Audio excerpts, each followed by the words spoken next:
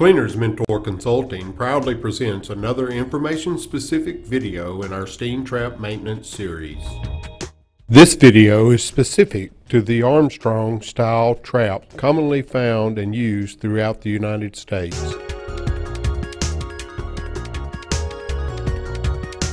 The tools required to access the interior of this trap will be a 7/16 inch, a 1/2 inch, and a 9/16 inch box-end wrench.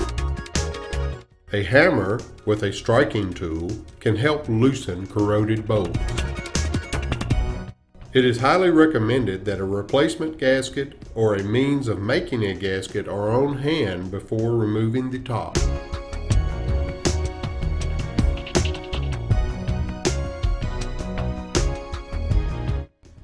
Warning: never loosen any part of the trap unless the steam is shut off and the trap is not pressurized. This is an inverted bucket trap. Pictured is the Armstrong inverted bucket trap, one without a strainer and the other with a built-in strainer. The trap is made up of a cast iron body, a cast iron top, and a stainless steel valve and bucket assembly. Here is a cutaway showing the passages through the interior of the trap. This design attaches the top to the body with 6 bolts. The 1/4 inch bolts use a square nut, making removal a 1 wrench task. This plug allows access to the valve orifice. This is the low pressure side of the trap. Warning: do not attempt any action presented in this video while the steam system to the trap is pressurized. This design allows simple replacement of the bolts if one were to break or become damaged due to corrosion. The plug should be removed before removing the top. Before attempting to loosen the bolts, each bolt and the plug should be jarred with a hammer and punch to make removal easier.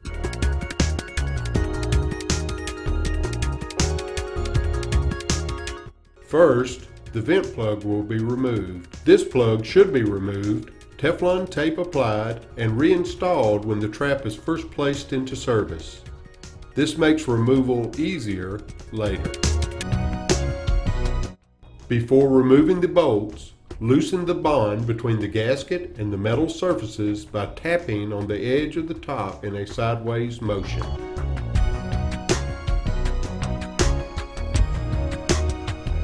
With all the bolts now removed, carefully lift the top while maneuvering it to free the bucket assembly from the body.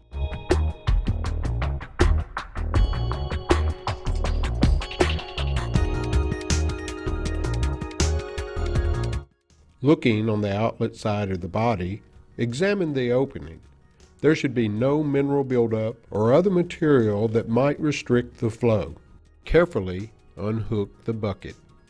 Now, remove the valve lever from the hinge pins. The ball-shaped projection on the lever is the active portion of the valve. The seat portion screws into the top. Slide the lever back onto the hinge pins and confirm the ball and seat alignment. Now inspect the bucket, making sure it is free from damage or wear.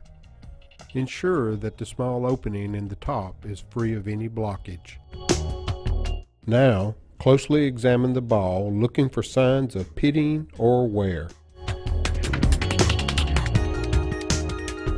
To make removing the seat and the hinge bracket screws easier, invert the top and bolt it to the body using 1 bolt.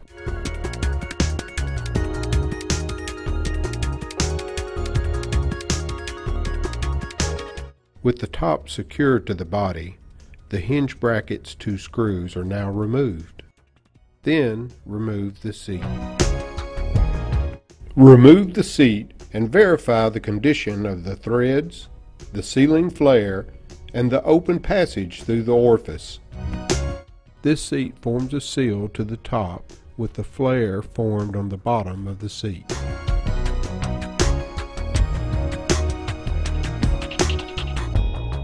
Closely inspect the orifice for pitting or wear.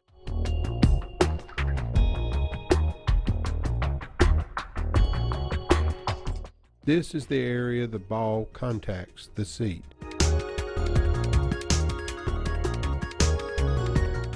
This is a repair kit that converts the valve to a straight hinge design. For this demonstration, the less expensive replacement will be installed.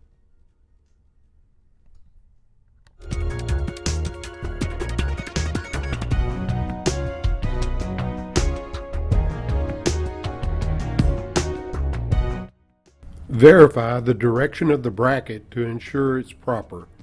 Install the 2 screws and tighten securely. The application of Teflon pipe tape will ensure the seat is easy to remove in the future.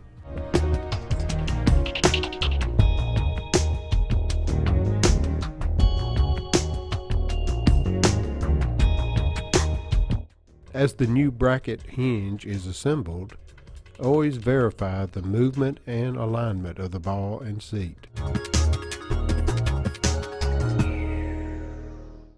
Before reassembling the trap, clean the interior of all debris. Teflon tape should be applied to the strainer and the plug to ensure easy removal.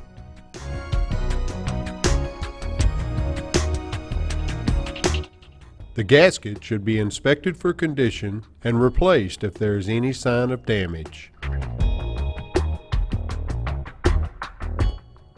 If the seat and ball of the valve are free of wear, they can be reinstalled.